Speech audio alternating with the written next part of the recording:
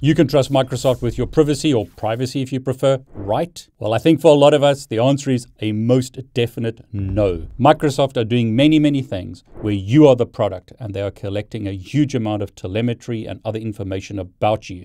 Here's just another example of that. This is from the register. Microsoft's OneDrive spots your mates, remembers their faces, and won't forget easily. Then shalt thee change the setting 3 times, but no more. Microsoft are forcing you to use an online account. They are forcing you to save your data on OneDrive. I'm sure the information is safe there, but notice here, Microsoft's OneDrive is increasing the creepiness quotient by using AI to spot faces in photos and group images accordingly. Don't worry, it can be turned off 3 times a year. This writer has been enrolled in a OneDrive feature on mobile to group photos by people.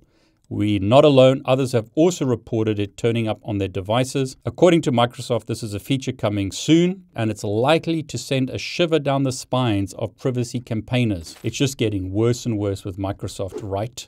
More and more reasons to get off Windows. They've just killed Windows 10. Go and look at using Linux. Look at using something, but not Windows, because of what they are doing. So this relies on users telling OneDrive who the face is in a given image and will then create a collection of photos based on the identified person. Obviously, user interaction is required, and asking a user to identify faces in an image is innovative. However, OneDrive's grouping of images based on an identified face is different. You can only change the setting 3 times a year. People section. OneDrive uses AI to recognize faces in your photos to help you find photos of friends and family. The register asked Microsoft why only 3 times a year. They didn't provide an explanation. This depends on where you live. Some regions require your consent before they can begin processing your photos. Think about the EU. But what happens if you live in any other part of the world? They're just going to automatically start scanning your photos now. So the question is, whose data is this? Is it your data? Is it their data? They are using your photos, your images to train their AI models. They do say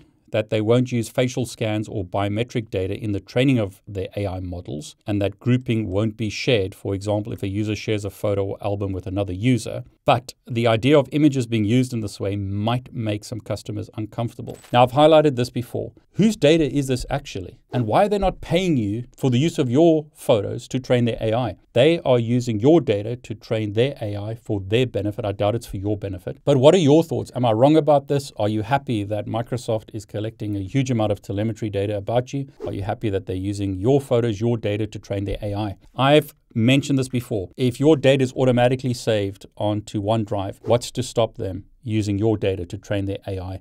And here you go. It's already happening.